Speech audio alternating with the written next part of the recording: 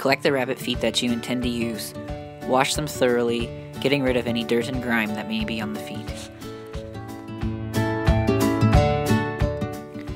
Find a container that's large enough to submerge all of your feet in 70% isopropyl rubbing alcohol.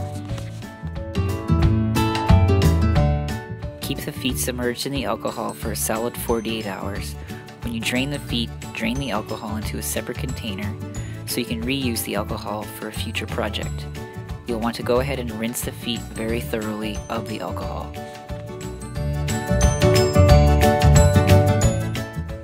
Next is the borax solution.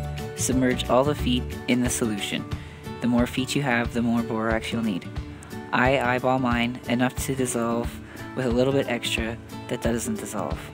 I shake it well to make sure all of the areas of the feet are covered and submerged. I let it sit in the solution for 24 hours. After 24 hours, rinse thoroughly and make sure all the borax is rinsed out of the feet. Hang dry, and depending on the temperature, you'll want to hang dry them for 24 to 48 hours.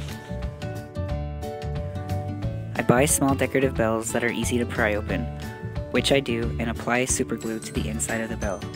I make it so it's just tight enough to snugly fit on the end of the rabbit foot. Press and apply pressure for a few minutes to make it stay tight. Then you can add a ring, beads, or whatever you'd like. I brush up the rabbit foot to make it fluffy. Then you're all done. Enjoy.